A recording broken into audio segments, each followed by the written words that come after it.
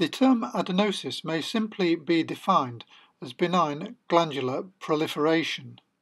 An alternative definition would be focal glandular hyperplasia.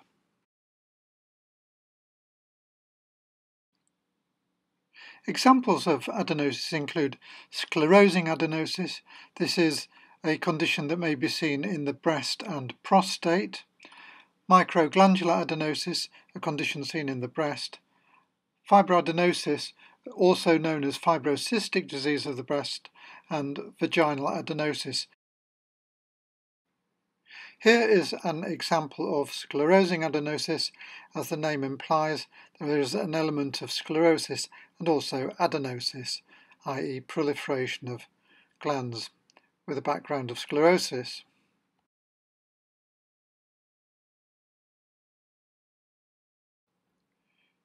This is a breast biopsy showing microglandular adenosis, and as the name implies, there is proliferation of small benign glands, i.e.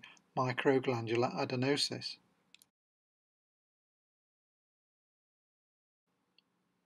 Finally, this is an example of vaginal adenosis, and this is proliferation of benign glands beneath the stratified squamous epithelium of the vagina.